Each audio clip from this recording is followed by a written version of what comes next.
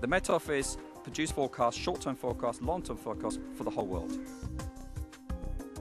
Short-term forecasting is really looking from the next few hours to the next 2 or 3 days. Your ingredients, your raw material really comes from observations. You have to start with the observations first, and ultimately you enter a service and advice to a responder community or to government. Then we take all that information, we put it into a supercomputer, which is a machine that calculates from that observation and predicts what's going to happen next.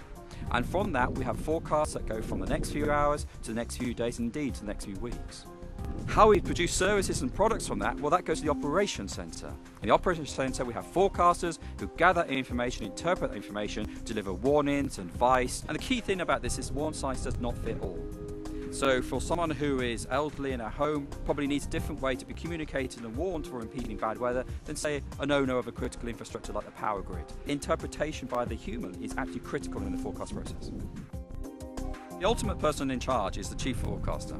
The chief forecaster, his job is to make sure that the weather forecasts and the warnings are consistent and actually are delivered in such a way that people understand and can take action. There's a big flood forecast.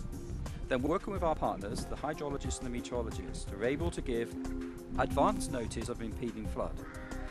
In receipt of that, responders can say, right, okay, we've got a flood coming, what do we need to do? We need to clean the culverts, we need to clear the drains, we need to make sure that when the water comes, it goes away quick, and it goes in the area that we want it to go.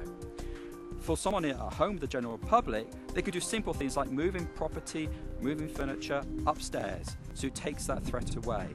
All of which ultimately saves lives and actually saves cost. Flood relates to a lot of cost damage, and by doing that, taking those simple mitigation policy rules and actions can actually ultimately save a lot of money.